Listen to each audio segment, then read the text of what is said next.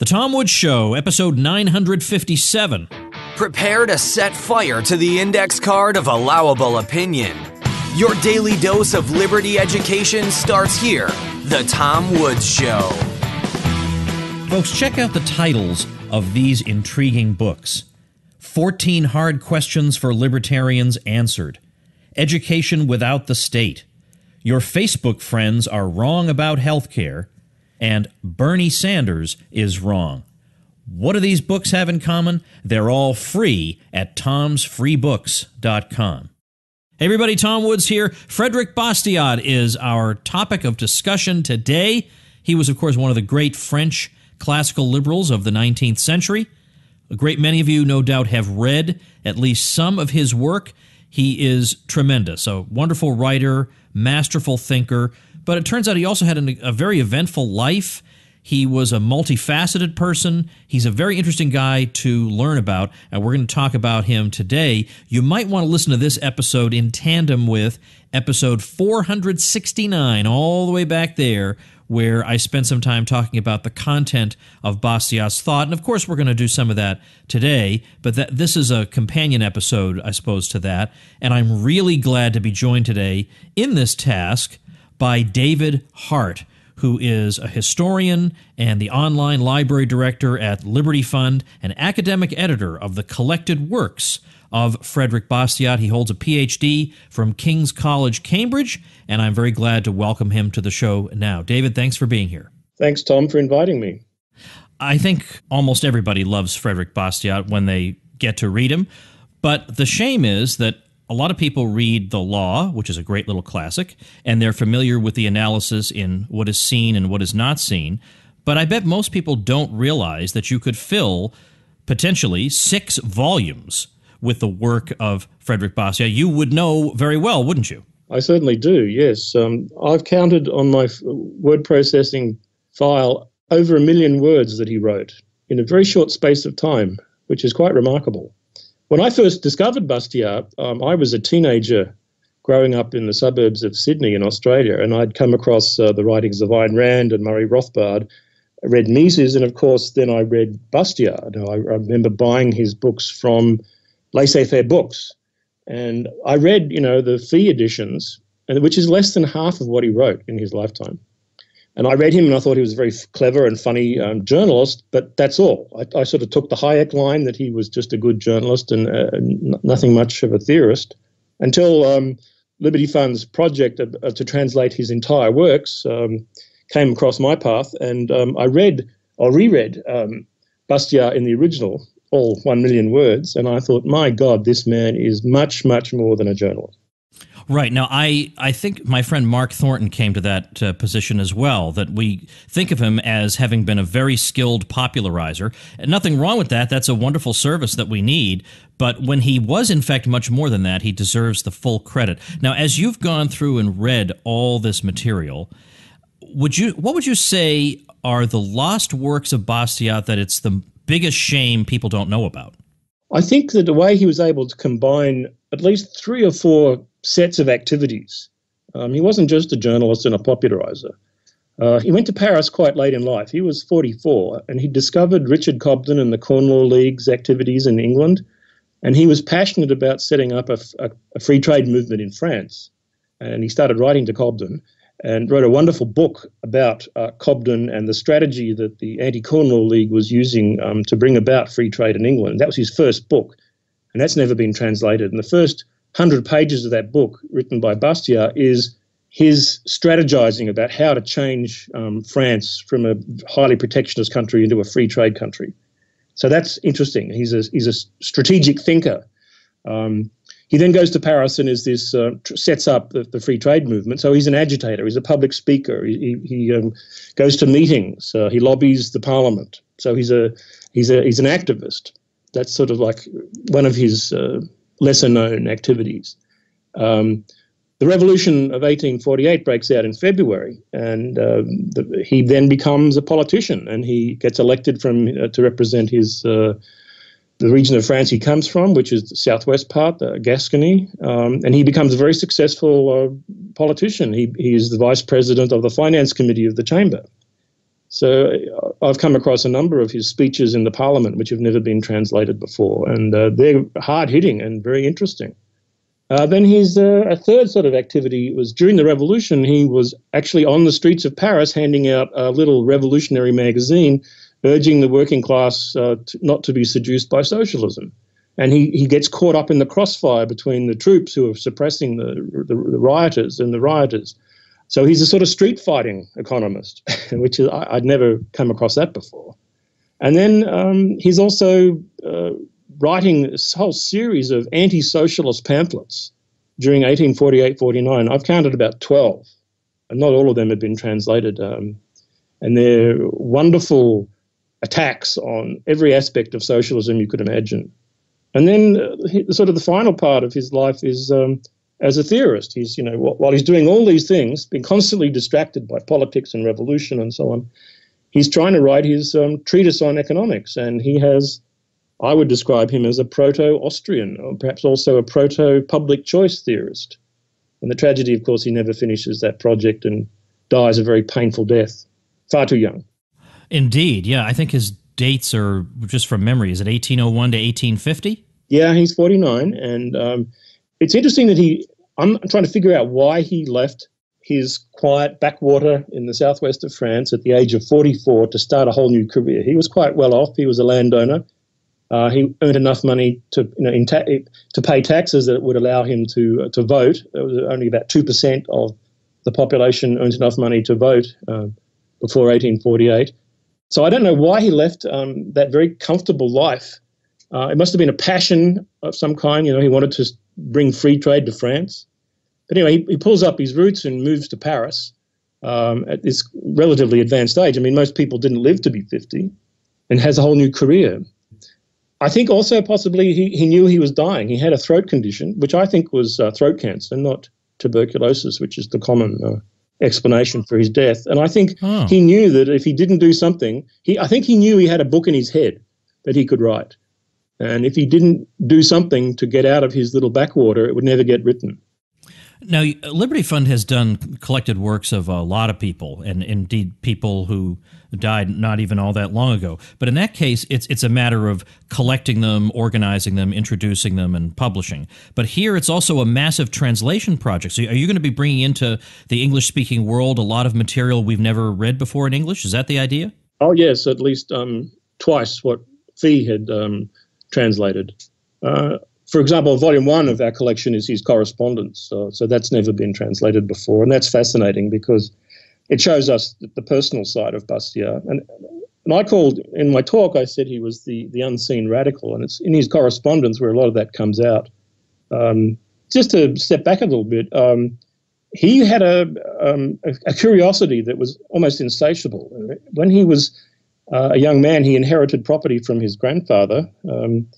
He was only 25, and he and some neighbours set up a sort of like a book club or a discussion group, and they met on a regular basis. And we know from his letters that he was reading economics and social theory, and was a supporter of free trade. But what I didn't know until I read his correspondence carefully was that he read practically everything that had been written in economics in 4 different languages. He spoke obviously French, but he spoke English, Italian, and Spanish. And so he was sitting in this little backwater for 20 years reading nothing but economics. So when he comes to Paris at the age of 44, 45, it's ready to come pouring out. It's quite remarkable. That is, but you've given us so much to talk about here, I hardly know where to begin. When you said that he was trying to persuade the working class that it would be wrong to let themselves be seduced by socialism, I'm curious about some of the arguments he would make to them, because that's an argument a lot of people find it hard to make, because the socialists sound like they're making an argument for the working class. Superficially, that's exactly what they're doing. How do you counter that, and how did he counter that? Well, the famous essay that he wrote at the time was The State. And the interesting thing was that pamphlet that we know and love was originally written as a short article in one of his revolutionary street magazines. He started 2 during the revolution, one in February, which was a daily, and he and Molinari and a few other friends published this and handed it out on the streets of Paris, and they also made posters which they would stick up all over the walls because censorship had collapsed. And so there was complete freedom of speech. And so all the socialists and all the radical groups and the Democrats and the Republicans and the liberals like Molinari and Bastiat were just sticking up posters all over the town, handing out leaflets on the streets and everything like that. He had a second one in June, which was called Jacques Bonhomme, after one of his favorite sort of fictional characters. And it's in Jacques Bonhomme that he writes an early draft of The State, which you can find in volume 2 of our collection. It's called A Draft.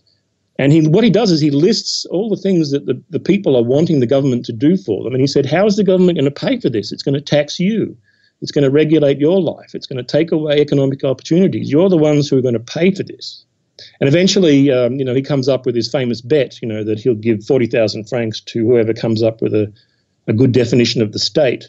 Which he does in the extended version of this essay, which becomes the essay that we know as The State, where he says the state is the great fiction where everyone tries to live at the expense of everyone else. But his basic argument was that what you're asking the government to do is going to reduce economic opportunity, which will hurt you in the long run, and you will then end up paying most of the taxes because they don't have an income tax. It's all indirect taxes. And he says it's the tax on salt, it's the tax on meat, it's the tax on bread, it's the tax on wine, it's the tax on sending letters through the mail. He said, it's the working class who pay all these taxes. And he said, that's why you're being exploited. I'm also intrigued by Bastiat as a strategist, because that's also something that we struggle with today. We feel like we have a really compelling worldview, and we feel like we've got the right way to think about the economy, and yet it seems like we're a million miles from where we want to be, and it seems as if we would need an extremely educated populace even to have any hope of making any progress. So what did he think about this, about what we should be doing, or at least what France should be doing? Well, he was inspired by the Anti-Corn Law League in England, and they had adopted some of the first examples of modern lobbying and popular protest it's ever occurred. Things like mass meetings, collecting tens of thousands of signatures and dumping them on the steps of Parliament to put pressure on politicians, having public talks across the country and selling merchandise. I mean, I had no idea that Cobden did this. You could buy all sorts of merchandise like envelopes and letters and plates and little bust figures of Cobden, which they used to raise money. And Bastiat reads all about all this and says, my God, we should do the same in France. So it was partly a much more sophisticated use of the technology of cheap printing. They were cutting in England. They were cutting the cost of sending letters. The penny stamp had just come in the late 1830s, early 1840s, and the Corn Law League is an early adopter of this to send out their propaganda cheaply all across England. And Bastiat wanted to do exactly the same thing in France. And so he was one of the great lobbyists for cutting the cost of, obviously sending letters in France was a monopoly. And the government also taxed it at a very high rate. And he wanted, to smash the French monopoly on the sending of letters, but also to drastically cut the tax so that propaganda could be sent cheaply throughout the country. He also was really impressed with the way in which the Anti-Corn Law League used professional itinerant speakers to go all across the country giving lectures on free trade to mass audiences, and also the use of women. Women played a very important part in the Anti-Corn Law League propaganda. I mean, they would be people manning the tables, or in this case, womaning the tables, handing out the literature and selling the merchandise. And Bastiat wanted the stodgy French to get over their conventional attitudes about women in politics and to make use of some of the women supporters of free trade ideas. Well, let me ask you about some of his ideas. I've devoted an episode to the ideas of Bastiat myself, but I want to ask about, in particular, in the law, his concept of legal plunder. And here, it's actually a very radical idea, because he's saying that in our private lives, we all more or less understand there are certain standards of behavior we all have to abide by, and that includes keep your hands to yourself, whether it's physical force or looting somebody. But then when it turns to the government, we say, well, that's legitimate because for some reason it becomes legitimate because the government is doing it. But if that's his argument, how can he justify any taxation at all? And since he was not an outright anarchist, he must have favored some level of taxation. Yeah, he did, and I think Molinari pointed out this contradiction to him, so he knew about it. Really? So I didn't even know they knew each other. Well, they were contemporaries. I mean, Molinari was 20 years younger than Bastiat, but they were both in Paris at the same time. Molinari was a young journalist when Bastiat arrived, and they became very close friends. And so when the revolution breaks out in February, Molinari goes to Bastiat and says, we've got to do something. Let's start a magazine and hand it out on the streets. And the two of them collaborated both in February and then again in June, starting two different little magazines. And they were out there in the streets together. So they were very close. And Molinari has some very interesting things to say about Bastiat in his obituary, which he wrote just after, in 1851, which we can talk about later. But to go back to this idea of plunder, Bastiat had been developing this idea for a few years before the law appeared, sort of 1847, 46 perhaps, when he starts writing what would become his economic sophisms. He says, we've got to use the right language to describe what the government's doing to us. And he says, we have to use harsh and plain language. And what the government is doing, it's stealing from us. And so he came up with all these different words to describe what the government did, like filching, plundering, stealing.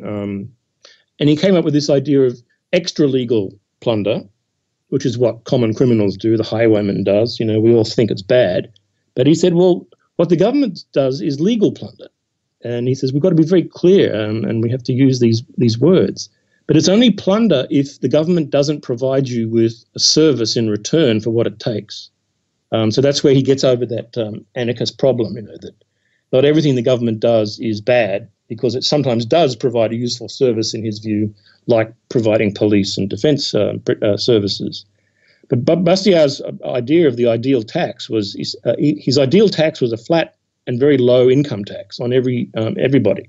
Before you could move to that, he says we have a system which is heavily weighted in favour of indirect taxes and tariffs. He wanted to abolish indirect taxes on food, for example, salt, alcohol, and replace that with a 5% tariff. He thought a 5% tariff was a revenue tariff. Anything more than 5% was a protectionist tariff, and he wanted to reduce all tariffs to no more than 5%. So he did see, but he wanted. I call him an ultra minimalist because the things he wanted the government to do were extremely limited. One of his most radical economic sophisms is called the Utopian, which he wrote in early 1847, and it's a fantasy of the king comes to a politician, which is obviously Bastiat, and says, "I'm giving you dictatorial powers to change France in whatever direction you want." And this utopian politician starts dreaming about how many government departments he would abolish, how many taxes he would cut. And he goes on and on with this great list of slashing, the government right down to the bone. As I think about it, I just realized now, I think it may be a bit inside baseball for me to be, actually both of us talk about Molinari, because not everybody has heard of Molinari. Can you take a minute to tell people who Gustave de Molinari was, what his significance was? Well, Gustave de Molinari, like Bastiat, came from the provinces to Paris to make fame and fortune. And he's one of a group of half a dozen or so young people like that who came to Paris with radical new ideas about how the economy should work. A French historian by the name of Gérard Minard calls them the four musketeers of French political economy. But I think, in fact, there are seven.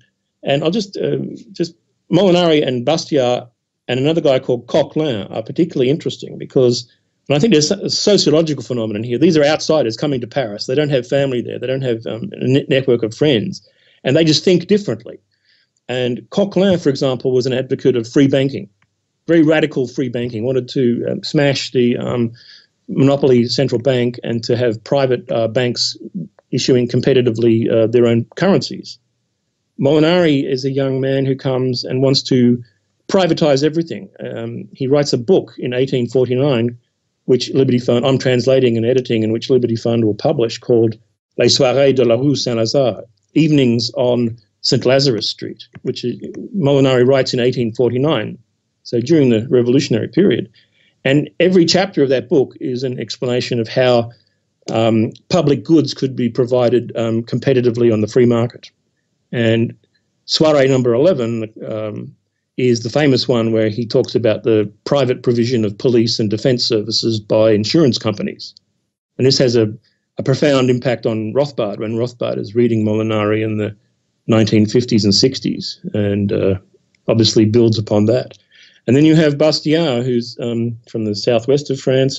Coquelin comes from the north of France. Molinari comes from Liège in what would become Belgium. Bastiat comes from Gascony. And Bastiat has these radical notions about plunder and the state and, I would say, subjective value theory. So he's an early Austrian. So these three guys are all working together in Paris. There's another guy, Guillaumin, who's an older man who's the publisher, and he's a bit like the Liberty Fund. His publishing firm publishes all the books that these economists are producing. He prints their journals, and he arranges financing for all their activities. So he's a very important figure. But these guys all come together and are working together in the 1840s and are involved in the revolution. And then this quite remarkable group of people, I call them the Seven Musketeers. One guy dies in the cholera epidemic of 1849. Bastiat dies from throat cancer in 1850. Coquelin dies from a heart attack in 1852.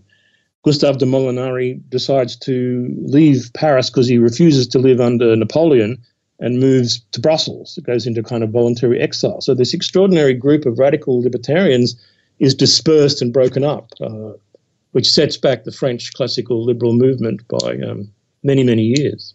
So it's an exciting time. If I could ever get control of a Doctor Who episode, I'd take the TARDIS back to Paris in 1848 so I could meet some of these guys. Well, as a matter of fact, you did write a screenplay about the life of Bastiat. What does that look like? Oh, it's languishing here on my desk, actually. It's I was phoned up by a guy who said he was a film producer from Florida about 2.5 years ago, and he said, "Could you write a screenplay about the life of Bastiat?" He says, "I think it'd be really interesting." And I said, "Well, I don't know anything about writing screenplays." And he said, "Well, that's okay. Most of the people who give me screenplays don't know how to write screenplays either." Yeah. So I took 2 years to write it, and it was a wonderful, interesting experience. I'm not sure it's going to go anywhere. I think it's an unfilmable film because it's in the middle of a revolution and it's full of ideas, and films about ideas don't do very well. Anyway, so what it made me do was to go back and read Bastiat's correspondence with a different set of spectacles. I'd read it as a historian of ideas, but now I was reading it as someone who wanted to write a story. So I was looking for drama, for personal details, for possible conflicts or romantic interests or whatever might make a good movie. And that was a wonderful experience. We don't know anything about his love life, but it was interesting to speculate about possible flirtations, which is in the movie, or my script anyway. I think he has a flirtation with one of the wives of the wealthy benefactors who helped subsidize the liberal movement in Paris at the time. One of them was a wealthy manufacturer, and his wife, Hortense, which is a great name for a French lover, ran a salon in Paris, and Bastiat used to go to that salon, we know from the correspondence, and he was one of the stars. I mean, this is another radical side of Bastiat.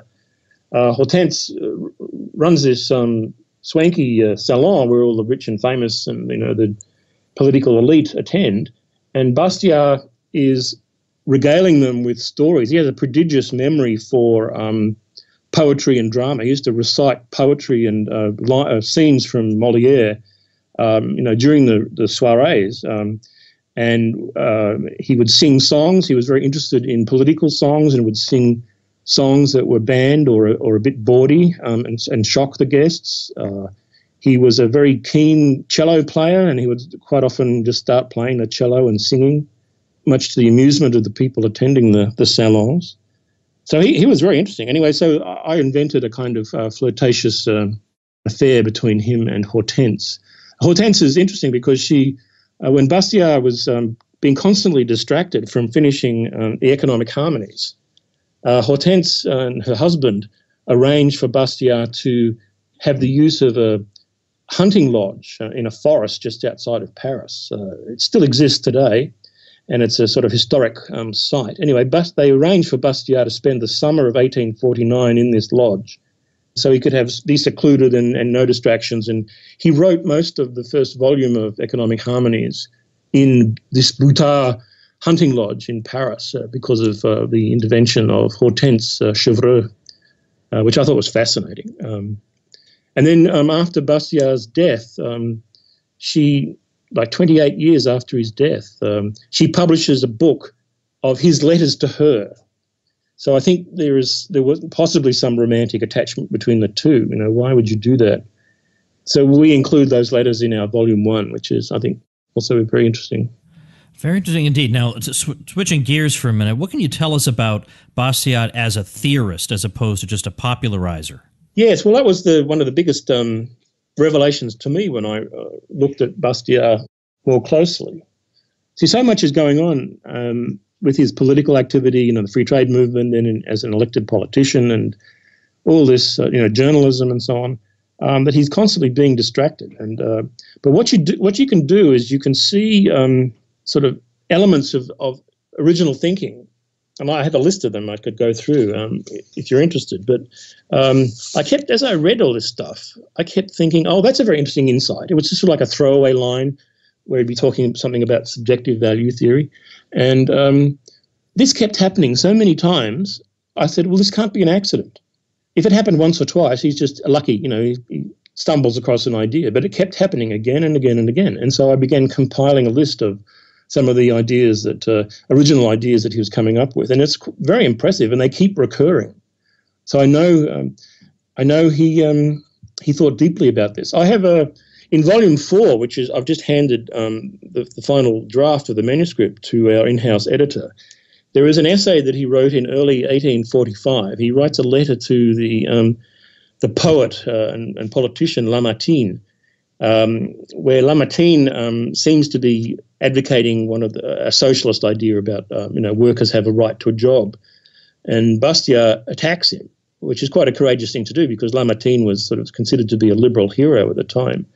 And in this essay, which will be in our volume 4, he comes up with about a dozen of these key original insights, all in the one essay. So it's my view that these ideas were in his head before he came to Paris. Right, he'd been thinking about them for 20 years, and as I said before, it all came pouring out. Let me just give you I'll see if I can find my list here. I had it earlier. Just some of the insights that just are scattered in so many of his writings, but when you put them all together, it's very impressive. And of course, that's what he was trying to do in writing the Economic Harmonies, but he just couldn't finish it. I mean, one of the most important things is the idea of opportunity cost, the whole thing about the seen and the unseen. Tony de Jasse thinks that Bastiat invented that, and that's one of his greatest claims to fame. I came across his use of the term ceteris paribus, all things being equal, other things being equal. He uses that many, many times in his writings, and most economic historians think that John Stuart Mill was the first person to use it consistently in the early 1840s, but here's Bastiat in the mid-1840s, not apparently having read John Stuart Mill, but using the same idea. Another important innovative idea, I think, was sort of like a reverse Keynesian notion of the multiplier effect. You might call it a sort of divider effect, whereas the Keynesians think that if government expenditure has a multiplying effect of goodness, benefits to the economy, Bastiat came up with this idea that when governments intervene with a tariff or a subsidy or something, there's a multiplying effect, but it's all negative. It causes increasing negative ripples to go through the economy to the disadvantage of so many ordinary consumers. So they're just a few ideas that I think are very important. And they're just general economic ideas, nothing particularly Austrian or public choice about them. And then there's a whole list of, I think, Austrian insights that he comes up with. The most well-known, I think, is the one about subjective value theory. He's a very precocious, early advocate of this notion. But what, again, something that I hadn't realised until I went into in more detail was I think he is an early Austrian because of his understanding in a fairly abstract way of the theory of human action. He uses the term human action or individuals as actors or acting individuals repeatedly in his writings. And you can see this in some of his economic sophisms when he starts using the idea of Robinson Crusoe, about the economic choices that Robinson Crusoe faces just to feed himself, or how does he make a hook so he can improve the productivity of his fishing. So he's got to put aside some savings in the form of food so he can devote time to making a hook to improve his productivity as a fisherman.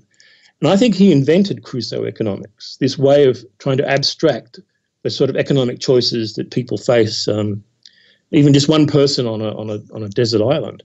And when I was looking at Rothbard's Man, Economy and State again recently, I was looking, if you look at the first 3 chapters where he's talking about exchange, he uses as a foundation stone for his own understanding of Austrian theory of human action, Robinson Crusoe stories. If you look in the footnotes, where does Rothbard get this idea from? They're all from Bastiat. So, I mean, I think Rothbard saw very early how radically Austrian Bastiat was. And I could go through another list of things here, like his idea of spontaneous order, the role of entrepreneurs, how individuals evaluate and judge things in a very unique and personal way, his knowledge, his understanding of the knowledge problem of central planning. How do you feed a city the size of Paris? How can a central planner do that? Interdependence or interconnectedness of all economic activity.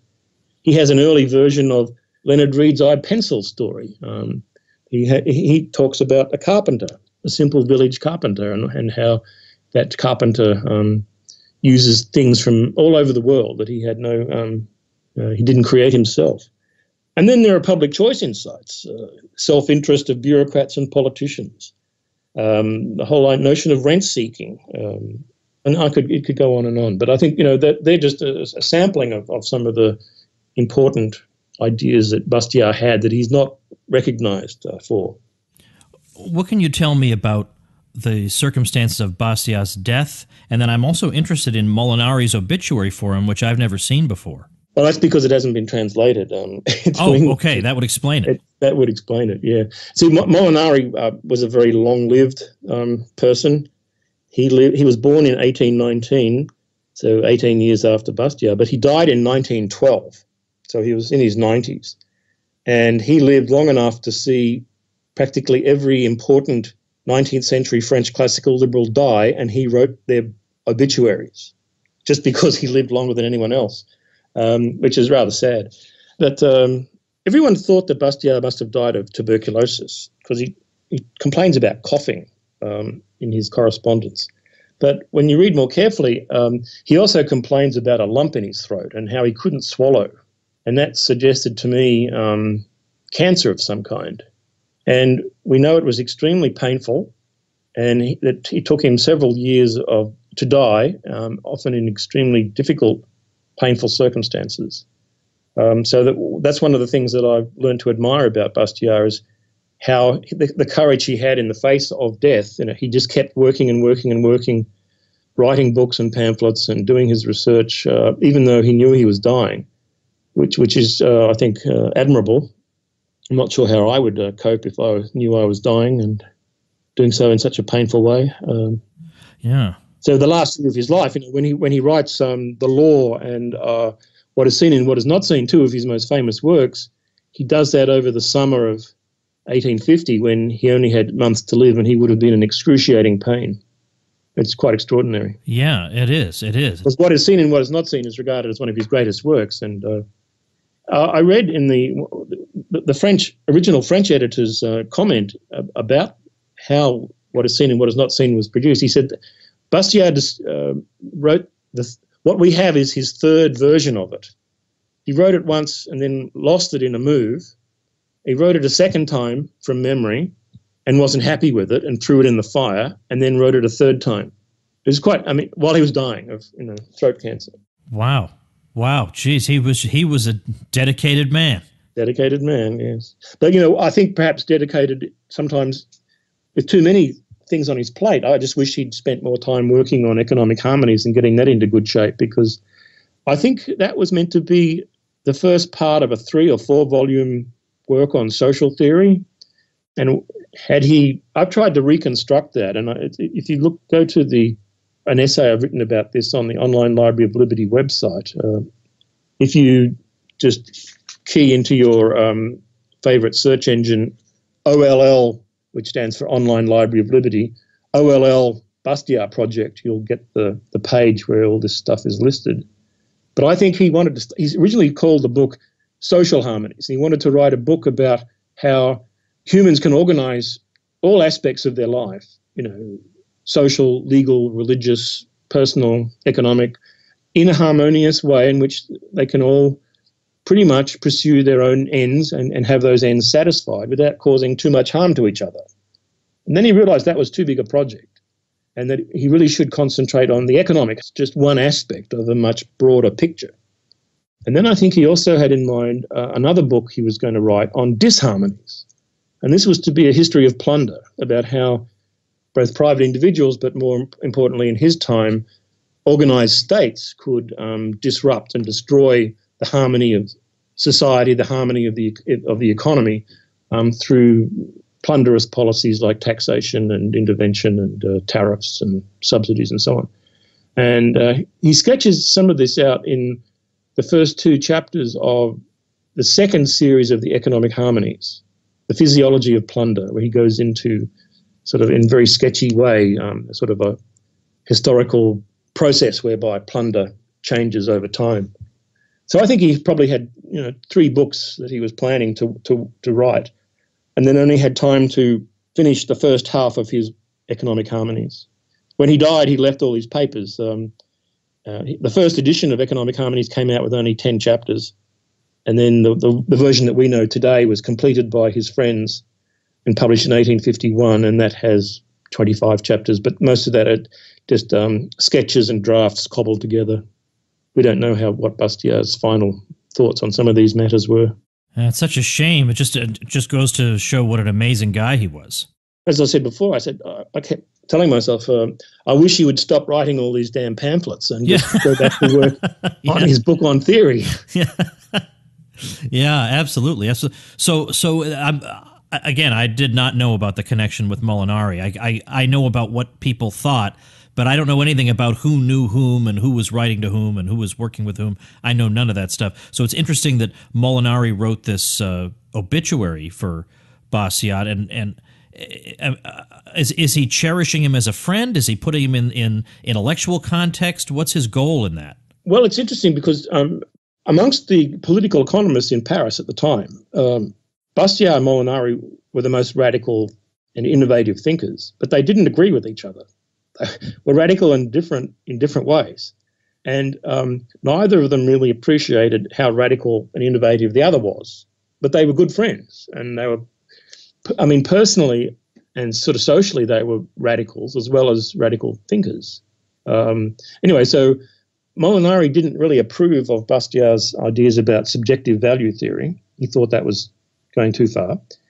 Bastiat was an ardent critic of Malthus, thinking that he said that Malthus just doesn't understand how productive the economy could be, that we can grow enough food to feed, however many people there are, that people are human capital. Human capital is good. The more people there are, the better off economies will be, the better the division of labor, and so on and so on. Molinari was a staunch Malthusian, so he disagreed with Bastiat on that.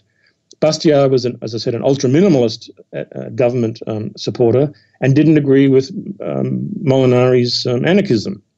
So the two of them were sort of pushing the liberal movement in different directions, but not agreeing with each other, but being sort of close together because everyone else rejected them as well. So sort of radical companions right, sure, pushed together because but didn't necessarily agree with each other. So Molinari's reminiscences of Bastiat are very interesting because he talks about when he first met Bastiat. Molinari was working as a journalist, and Molinari was covering a court case that was underway where some carpenters who tried to start a trade union in Paris, and this was banned under French law, and these carpenters were being prosecuted. And Molinari was covering this court case for the magazine, and he was in favour of the right of workers to form trade unions, as was Bastiat. He had a great speech in the chamber about the right of anyone to form an association, and a union was just one kind of an association. Anyway, so Bastiat goes to the office of where Molinari is working to talk to him about a review that they had done of his book, which was very favourable. And Molinari talks about the first time that Bastiat walks into the office, and it's very funny because Bastiat was a provincial landowner.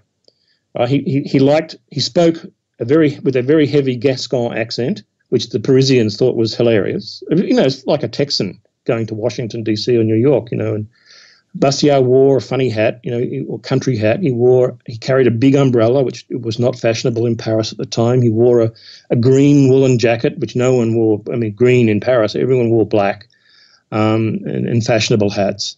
He had a sort of poofy white shirt, with cuffs on it, and everyone just thought that was crazy. Anyway, so Molinari has this wonderful description about how weird Bastiat looked and sounded when he walked into the office. And Bastiat then starts talking about economics, and Molinari says, as soon as he started talking about economics, we stopped laughing. This man was sprouting diamonds. His nuggets of knowledge were like diamonds. And he says, from that moment on, we realized we were in the presence of a very deep thinker. Wow. And Molinari also tells us that Bastiat refused to change his wardrobe. The economists said, I can recommend this particular tailor. Go and get a decent jacket and, a proper hat. And Bastiat refused. He says, no, I like being a Gascon country gentleman. I'm going to keep wearing these clothes, and I'm going to keep talking the way I talk. I'm not going to change my accent.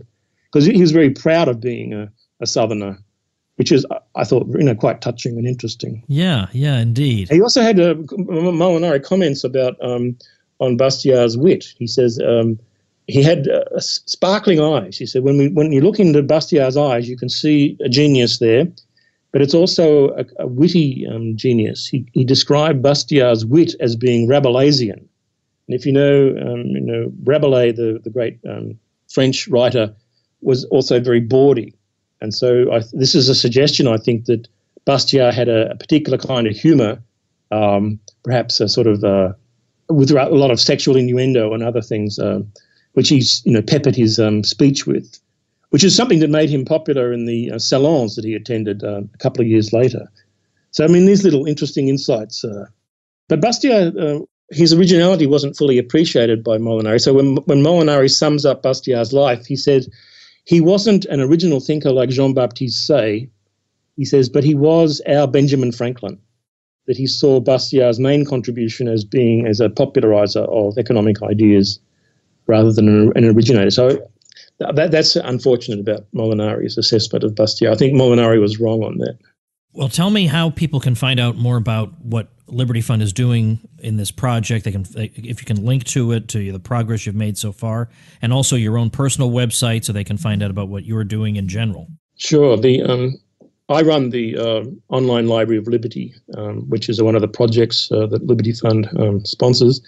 So you can go to oll.libertyfund.org, and in the top left-hand corner there is a link to the Bastiat project, where the summary of what we're doing at the moment. It's a 6-volume project. Volume 3 came out in March of this year. This Volume 3 was the complete works of the collected economic sophisms.